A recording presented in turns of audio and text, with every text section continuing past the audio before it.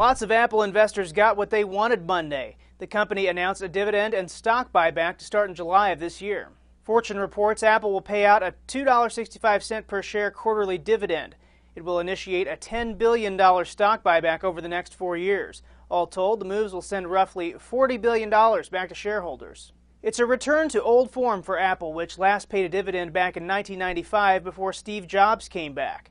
And All Things Digital says Tim Cook's Apple is not Steve Jobs' Apple.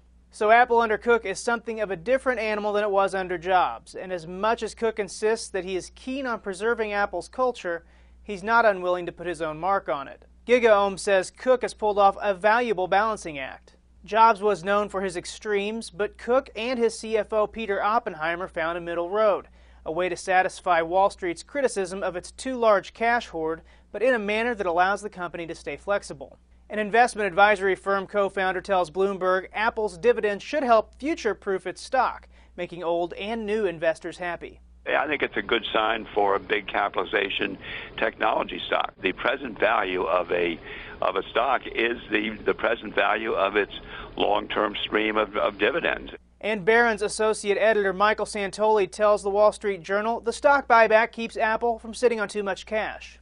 The problem is when it gets that big, it really, to me, is bigger than any productive use could really offer you, and basically becomes a little bit more of a source of mischief potentially down the road. The news is great if you own Apple stock, says Engadget, but where's the next big thing?